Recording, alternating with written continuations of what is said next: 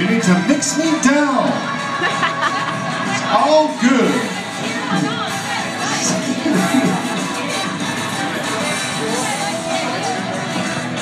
Thanks, Smoketown. Good evening, ladies and gentlemen, and welcome to the 2000. I don't even fuck this thing. Welcome to the 2011 World War of the Worlds.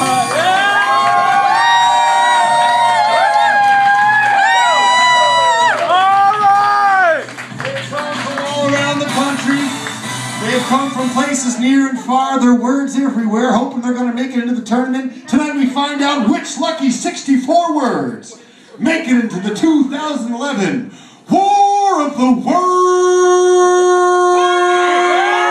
Championship! Ladies and gentlemen, it is my distinct honor and a distinct pleasure to present to you the Commissioner of the War of the Words Championship, the Commish!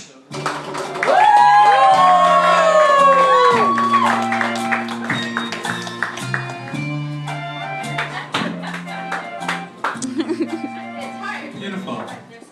Toning it down a little bit. Commish isn't quite as this is all business for me. Okay? So we get down to business. Thanks everybody for coming out. I really appreciate it. Give yourselves a hand for making here. This is the first time we've ever done anything live for War of the Words, so your attendance is greatly appreciated. The Commission is thrilled that you're here. He's thrilled to be in the company with people who cherish the simple pleasure of a good word knowledge. This is a big night for the Commish. Big enough that he apparently thinks it appropriate to address himself in the third person continually. The Commission's kind of made the rounds earlier, and he sees a lot of familiar faces, participants in War of the Words of past years, and he appreciates them making it out once again. But there's some strangers out there, some newbies. So I guess I'd like to say, the Commission would like to say, for all of you sitting out there thinking to yourselves, okay, but what the fuck is this? The Commish is, don't you worry, the Commish is going to do his damnedest to explain it to you. Okay? And if after the end of the Commish's spiel, is that a word? Yes. Yes. Yeah. Are we sure? Master Ceremonies, we sure about that? Spiel's a word. Oh! Someone, let's consult Miriam and Ken Webster to confirm. Yes, of course, you're right. Yes. Spiel is a word. Yeah. In fact, spiel means a valuable line of extravagant talk, often, yeah. A valuable line of often extravagant talk. Okay, first used in the year 1896. All right. Okay, that was just a test. Yes. Good year for language. So, as I was saying, as I go through this spiel, I should say the Commish goes through this spiel, another thing the Commish does is sort of waver in and out of addressing himself in the third person, depending how excited or drunk he is. As the Commish goes through this spiel, which is a great word, by the way. Yeah. Spiel, a possible 2012 tourney contender, right? Master Ceremonies, make a note. Do you have a pen handy? Make a mental note. Commence dictation now. Spiel. End dictation. Remember that one. So as the Commish finishes this little speech here, and you feel this isn't your cup of tea, this isn't your scene, all right? The stairs are right here, ladies and gentlemen, okay? I won't be offended. The Commish won't be offended. No hard feelings. Perhaps you can't stomach the number of letters. Okay, perhaps this thing is one too many syllables for you. Okay? And if that be the case, all due respect, but you're dead to me. Get out of my sight. This event is not for posers. I'm dead serious about that. So the War of the Words started in 2008. The very first matchup. Does anyone remember? Any veterans out there? Remember the very first game that was played? 2 words. 2 words that faced off against each other. Anyone? You need a hint? Yep. Yes. Okay, fine. It was a classic matchup. I shouldn't have to say much more than this. It was the 8-9 seed matchup out of the Noun division of 08. Anybody? Come on. 8 seed started with a B, 9 seed started with an O. I shouldn't have to say anymore. You better sit down, shut up, and get ready for the words.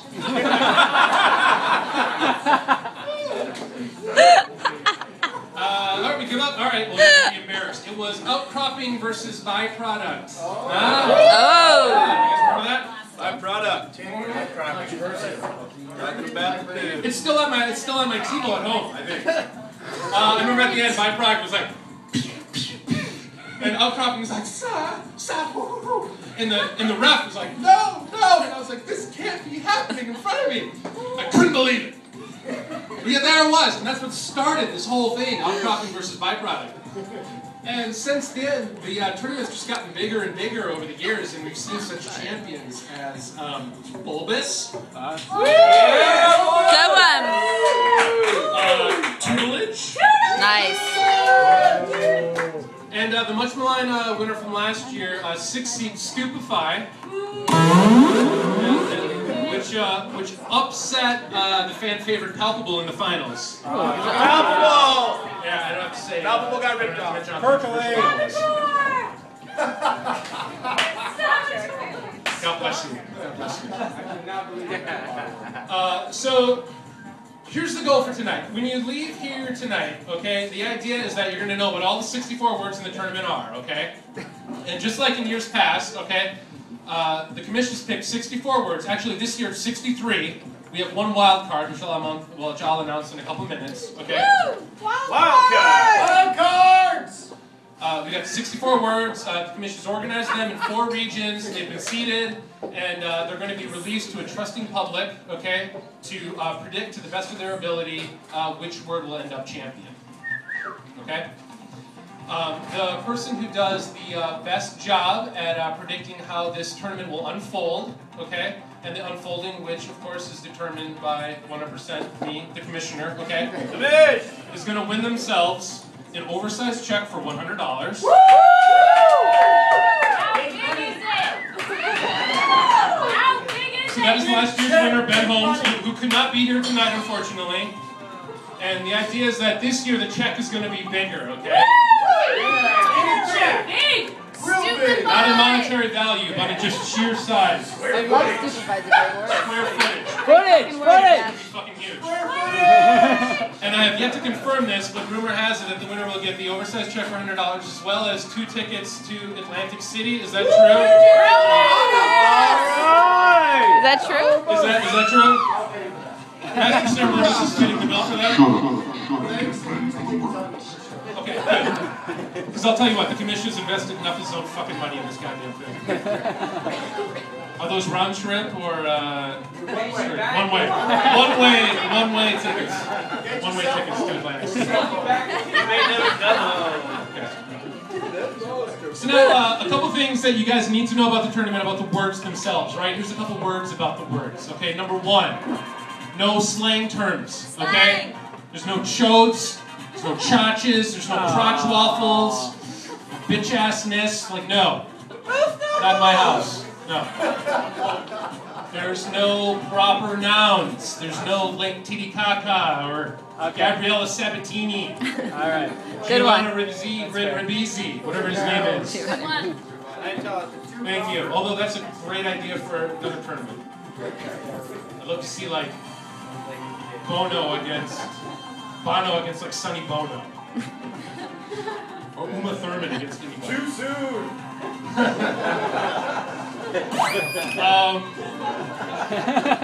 So that's number 2. Number 3 thing you gotta remember, okay, the key to these words is they have to at least have the relative like possibility of coming up in everyday conversation, okay? So you're not going to see words like bar-trachophagus, which is one who eats toads. Okay, that's really what that word means. You're not going to see words like lirapit, Like which shopping is totes, like the kind you get from public like the radio. thing that hangs at the end of a hood of someone that would, of something that someone would wear in medieval times. You're not going to see words like what's another like crazy word? I've got it written down. Scopsy. I say that all the time. Scopsy, which is a term for self-castration. You want to see that word? Oh, that's a good word. Sorry, you have to What word. is it? Shotsy? But what you're going to be blessed Scopsy? with is a myriad. Good word. Yep. There's a myriad of words that can come up. They have the possibility to come up in everyday conversation amongst you and your loved ones. Words like toboggan or turbo, right? Minutia, malfeasance, undulate, unitard. These are great fucking words. These are the type of words that you're about to be exposed to this evening. 3 fucking words! All right. You better sit down, shut up, and get ready for the words. Smokey me to use that one more time. Get ready for the words. I'll be quiet and to listen to the words. Tom, hold this for a second. So at some point much later tonight, okay? Because here's what's going to happen, okay? At the end of tonight, you're going to know what the 64 words are, okay? We're going to give you brackets that, like a piece of paper that's going to show all the 64 words that you can study on your way home, on the subway or what have you. And we're going to give you clear instructions of when and where to go online to fill out your bracket, okay? At some point later on tonight, possibly tomorrow, depending on how loaded Commish gets, we're going to be publishing the bracket online, and we'll tell you the URL to go to, right? And you guys are going to have a total of 2 weeks to do 2 things. You're going to have 2 weeks to A, fill in your bracket, and B, get as many friends, family, co-workers, enemies, or whatever to fill out the bracket as well. We want to get as many people to play this thing as possible, okay? Due date for the brackets is going to be September 22nd, which is 2 weeks from today at noon, all right? You'll be reminded of that date later. So, I guess without further ado, let's start revealing the words. Are you guys ready? Okay, so the very first word that's going to get revealed, and I think this is appropriate, is going to be our wildcard word. So, first, I have to give some props to some people who submitted some great words, but unfortunately, they've been participants in years past. So, props out to Plethora, already been in the tournament. Good word. Dubious, already been in the tournament. Akimbo, spoiler alert, about to be in the tournament. Oh! The winning word, and I probably should have put something in here that said the name of the person, so I'm hoping that they're still here. But ladies and gentlemen, Smokey, you don't have a drum roll sitting in there anywhere, do you?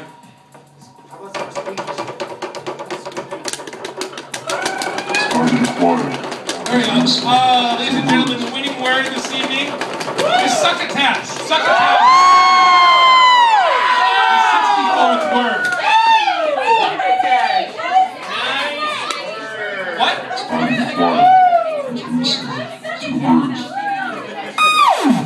Succotash is a... If it's succotash, come on.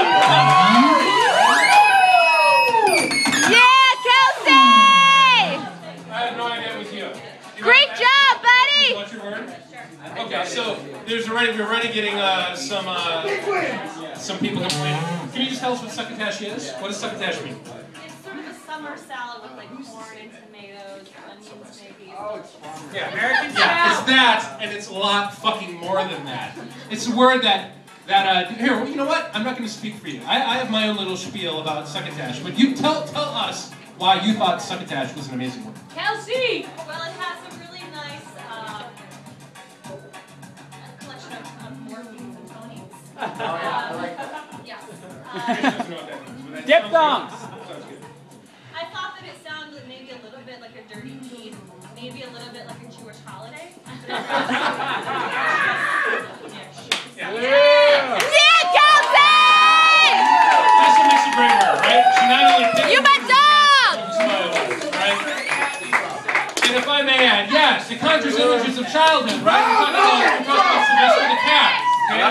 She's looking at around these images of sitting at home watching Saturday morning cartoons. And so you've got that on one end of the spectrum, and it's also a pretty good